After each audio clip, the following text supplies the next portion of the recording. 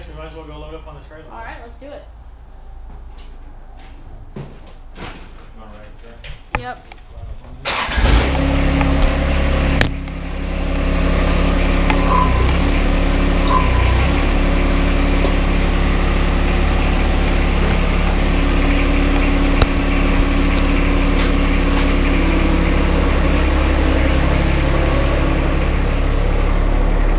Dad, do you remember back in the day when we used to have the video camera and the tripod like sticking out of the side of the tractor?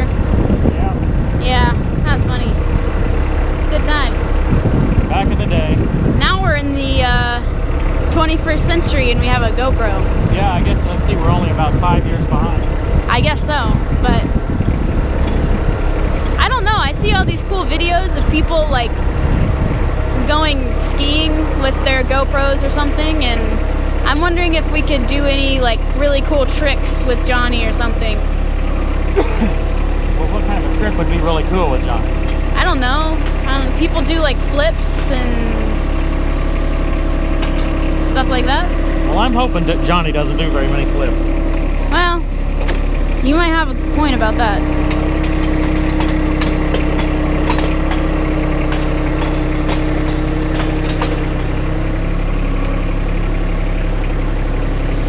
So up there you can see our new truck. Have you named the truck yet, Dad? I have not named the truck. I was thinking maybe like it has to start with an R and an I. So we got like Rick the Ridgeline. I don't know. Rudy? Rudy? Isn't there a movie called Rudy? About like I don't know. I don't know. I feel like there is. I feel like I had to watch it at school for some reason. Dad, have you done much hauling with your new truck yet? With Johnny on it? No. The only thing we've done is the video that we put together. All right. This is the first real job that we're going to be taking Johnny to with the new truck. Well, that's exciting. So how do you make sure that Johnny doesn't move around while in transit? Well, I make sure that I have the loader down, and then I put this particular strap here across the front. All right. And that's just to kind of hold him down good.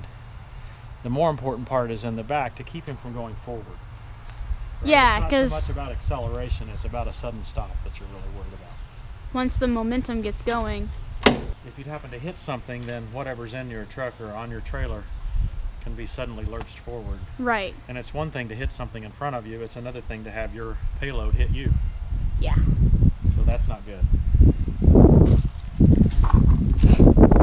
So, momentum is defined by kilograms times meters over seconds. So, Johnny has a lot of kilograms, a lot more kilograms than you and I might have. And I don't think there's going to be any issue because we usually travel in miles per hour. There ain't going to be any. If it's meters per second, we're not going to have any issue. We're not going to have any issue with that? Right. Well, see, what you got to do is you got to use some like Google calculator to be like miles per hour to meters per second. Oh really? I assumed these meters per second were zero. Well, we would hope, but unfortunately no. The really frustrating thing is when somebody on your physics homework intentionally gives you a problem like your dad's traveling down the highway at 60 miles per hour with a tractor on the trailer. Find the velocity in meters per second and the momentum in kilograms meters per second. And you're like, well, I got the tractor weight in pounds. Well, usually. In miles per hour. Usually the questions are more like your dad's traveling down the road at such and such meters per second. And I just stopped right there and said, I've never traveled at meters per second. That's true. So it must be somebody else's dad. Can that be the answer? Is that a multiple choice? Unfortunately, it's a free response and they only give you 4 shots or else you don't get your points. So answering it must not be my dad. Well, I tried that once and it didn't quite go too well for me.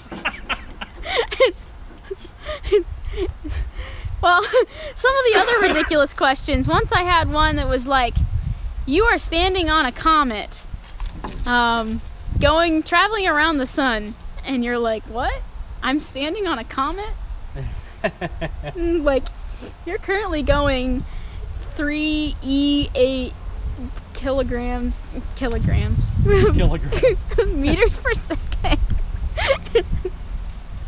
And they're you're not like, even pointing the camera at you. I cannot get you to be on camera. hey, this is a newfangled technological system here. Okay. So you're standing on a comet? You're standing on a comet, and then your friend is standing on another comet going around the sun. And I'm thinking, man, what kind of friend are you if you just put your friend out on a comet? Like, and then, like, hey, Dad, do you want to just go stand on comets? I don't know, but then it's like, calculate the gravitational force that you have on each other, and like, well, gee, I don't. And I'm paying for this? Yeah, you're paying for that. Okay, well, we're loaded up, Trill. All right.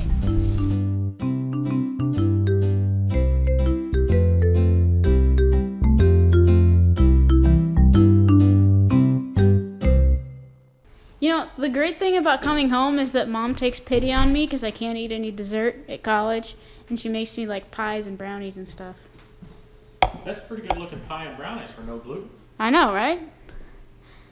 I can't. The cherry pie with no gluten. Cherry pie and brownies with no gluten. That brownie looks like it's collapsed a little bit, but I bet it'll still be good. It's sunk.